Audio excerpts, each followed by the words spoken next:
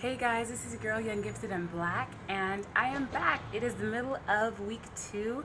I just got done with Bikram yoga, and it's really hard. I think the hardest pose that I did was like half moon, and the pose that I love most is frog. Like you just lay on the floor with your shoulders on the floor, and you like put your knees, you spread your knees, and you just like sink into it.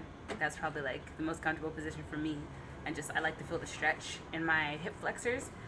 I hope you're all doing well. The program is going really interestingly. And just as an update to last week's video, I found out some interesting news that the piece that they casted the special group for, I was actually on the list to be casted. However, the choreographer thought that my frame was too big and he had to cut people off the list because he could only allow 12, not 20. And so I had to go. It was me and another girl who are in the group that we're in now, separate from the special one. So it was like I was supposed to be chosen, but I'm too big.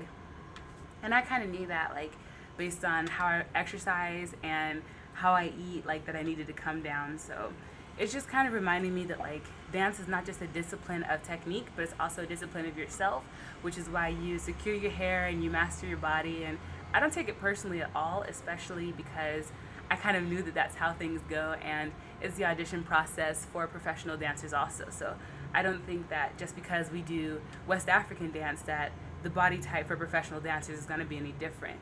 I think here at Fagan they don't discriminate, so you could be a different creed, a different color, a different height, a different hairstyle, you know, but everyone needs to have that level of mastery. So it's good to be reminded of that as I enter into my senior year and as I'm about to finish college and we'll be doing many more auditions. So this has been a great experience. I'm learning a lot about nutrition and my body and what I want to do when I come back to school. I hope you're all doing well, and I will talk to you later. Bye.